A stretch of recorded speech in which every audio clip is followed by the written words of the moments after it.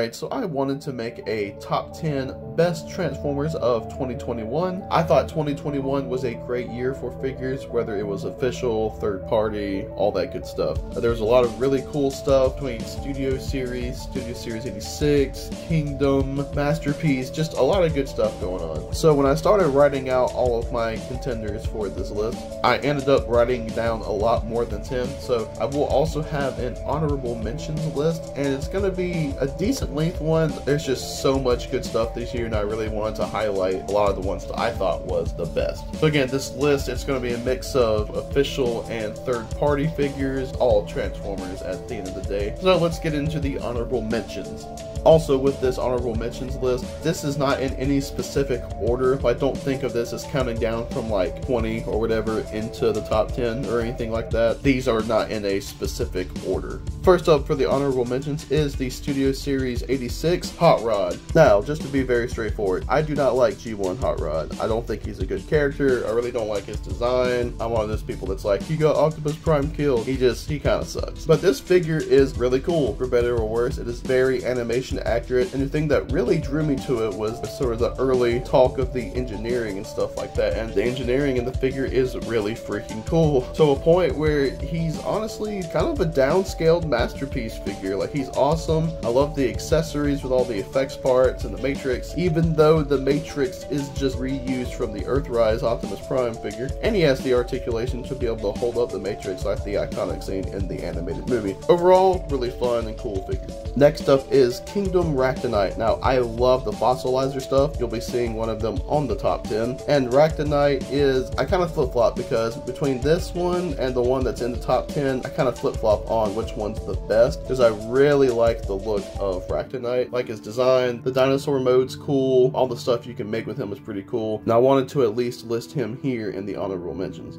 Next is the Studio Series Bumblebee movie Starscream. And now it's weird for me because I have two figures based on this design and character on this list, whether it's in the honorable mentions like this one or the top 10. Because even though I love the Blitzwing design that this design is basically reused from, I'm not really a fan of the Starscream version. It's just, I think it's the head that really throws it off. I don't like the head, I don't like the face. I can look past it, it's just I'm not really a fan. But this figure is a lot of fun. It also helps that I wasn't expecting to find him when I did. I just randomly went into a Walmart one day, and I actually thought it was Blitzwing at first, just at a glance, until I decided to actually take a closer look at it. Bam! It was the Starscream figure, and he's pretty cool. The robot mode is a lot of fun. He's pretty big, especially compared to a lot of Voyager figures lately, and I actually like the alternate mode a lot. I really don't care about any of the kibble that kind of hangs down. Really accurate as a whole, and just overall, I really like this figure. Next up is the Studio Series Dino, and man, I was tempted to put this one in the top 10 just because of the fact that finally we got a movie accurate Dino that isn't a remold of a sideways figure. It only took him 10 years, but it's not an actual Ferrari just because licensing and stuff, but it doesn't really bother me, and it looks like decently close enough anyway. And the robot mode is really good. He does have maybe some articulation issues, but nothing about him really bothers me. He's a really cool figure, and it's awesome to finally have an official figure of him. After that is Studio Series Sideswipe. Man, I feel like this figure got disrespected by Hasbro so much, because by the time he was actually officially even acknowledged, most people had already found him in stores, including me. Again, this was kind of like the Starscream thing, where I decided to stop by a Walmart or two as I heard people were finding him, and there he was. Of course, unlike that Starscream, I was actually intentionally looking for Sideswipe. I didn't expect to see that Starscream figure. But this Sideswipe is a lot better than I was anticipating. The silver paint really helps him, and just something about him I really like a lot better than the Dark of the Moon version, despite the fact that they are mostly the same figure. Of course, this being the hardtop Corvette probably helps, just because I prefer that, although they didn't put the headlights on the front, which is unfortunate, but hey, it doesn't really kill it for me. Up next, and it's almost weird that this is an honorable mention, but it's Fans Toys Quietus. I'd actually been interested in this one for a long time because I thought the robot mode and jet mode looked super cool, pretty sleek, not really a whole lot of kibble in either mode, and as with a lot of figures, just really interested in the engineering. Plus, it just looked like the best Cyclonus, the most cartoon accurate of the bunch, at least in my opinion. And I was able to get him at the tail end of the year. And he's pretty awesome. He seems a bit more fiddly and not quite as solid as some of the other Fans Toy stuff. I only have a few of their figures. He definitely seems a bit more just kind of like, just not quite as solid compared to something like their Astro Train. But still a great figure nonetheless, a great masterpiece scaled figure, and the best Cyclonus out there easily.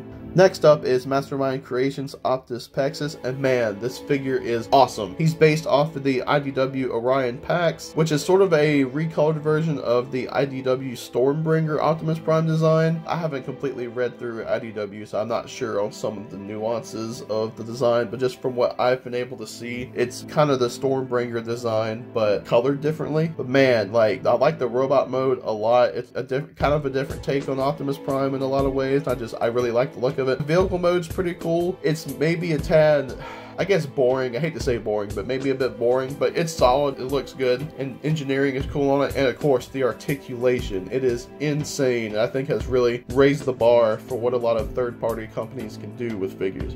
Next is the Kingdom Arc. He is one of the weaker Titans, but I do think he should get a mention just because the Arc mode is super cool and the integration with Mainframe is neat, especially him turning into Teletran 1. My only issues are that some bits in the Arc mode don't really hold together as much as I would like, and with the robot mode, the hands kind of suck. There's no real way around it, the hands suck. I kind of wish the head had a bit more articulation, but he's pretty fun. I find him to be possibly the easiest to play with out of the Titans. And last on the honorable mentions is the Devil Savior Sweeping, aka Revenge of the Fallen Rampage / Skipjack. This figure is amazing, and honestly I'm still debating if he should actually be on the top 10 instead of just in the honorable mentions, because I feel like this is easily the best Rampage figure, bar none. It is based a little bit off of the Studio Series version compared to the other figures in the set, which some of them probably should have been, but hey, we're already kind of past that point. But I think that as an individual member, he's easily the best of the set. I'm not sure that their upcoming scrapper will be able to change that, just because he is so good. Details and paint are great. The bulldozer mode is pretty cool, looks the part well, it looks great. Transformation and engineering isn't too hard. There are a couple bits I think are maybe a tad fragile you want to watch out for, but otherwise he's solid. The leg mode is great. My issue so far with that is that like some parts seem to not hold together as well, maybe just from the stress of the combined form, but I'm kind of working on tightening that stuff.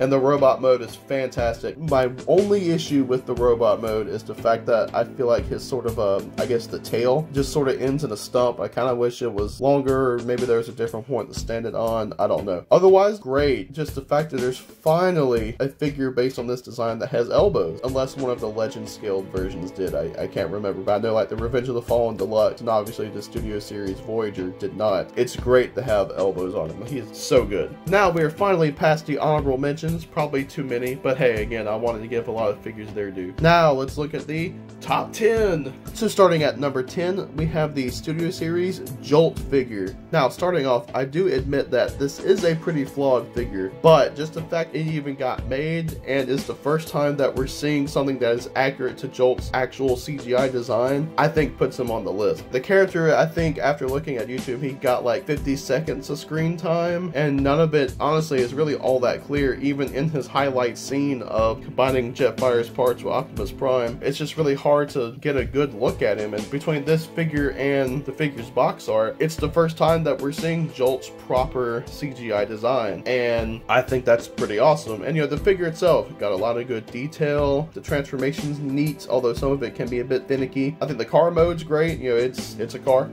The robot mode I like a lot, although it doesn't ruin it for me, but the hip panels can be a bit of a problem. But you can also pop those off since they're on ball joints if you want to. I like them a lot. What can I say? It's pretty cool.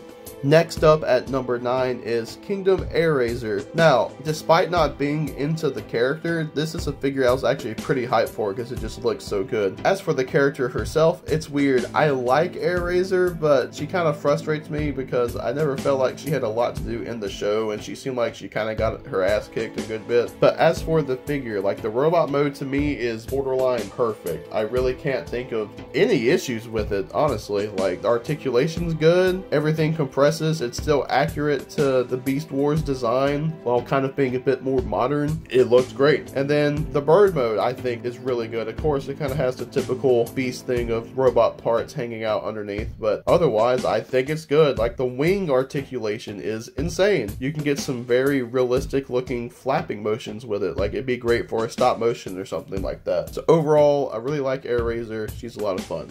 Number 8 is going to be the Fans Hobby Naval Commander. Now, Armada is the first series of Transformers I was really into. It came out when I was around 8 years old. So Armada Prime is kind of special for me, and also just the fact that I think that's a great design. It's one of his best. He looks awesome. And this figure, while definitely more of a stylized take on the design than cartoon accurate, is great. Now, the main, just the regular robot mode, I feel like it could be better. It has some articulation issues. Some things can look a bit odd just because it does have different proportions compared to the regular Armada design. But, you know, I still think it works. The trailer is pretty cool. You know, it looks good in the truck mode. I think the base mode's pretty cool, even though I just don't really have a whole lot of smaller figures to put with it. Sparkplug as a minicon is cool. Now, the combined mode is definitely where it's at. He looks great. Articulation's great for it. Some things are maybe a tad limited, but looks fantastic. He's awesome. Of course, the main thing with this figure are a lot of the quality control issues, some breakages. I actually did have a break on mine with one of the combined mode connectors, but I'm almost certain that's more so a flaw on my end of just causing a break instead of something messing up on the figure's end, I guess, if that makes any sense. So yeah, number 8, Fans Hobby Naval Commander. Now, number 7 is going to be the Kingdom Paleotrex. Man, love this guy. He was the first fossilizer, and also, if I'm remembering correctly, the first Kingdom figure that I actually got. And in a lot of ways, he hasn't been beat by any of the other fossilizers. Like I said before, sometimes I kind of feel like Ractonite is better, and maybe in the robot mode he is. I still kind of debate on that. But Paleotrex, he's great. I'm a bit biased because Tyrannosaurus Rex is my favorite dinosaur, and he turns into a skeletal version of that. I like the fact that the mast head looks like Optimus Primal's mace, and I didn't realize that for the longest time somehow. And he just looks great. I love just how weird the fossilizers are. And I still think if you want to do like combined forms and fan modes and weapons and armor, that Paleotrex is still the best one for that.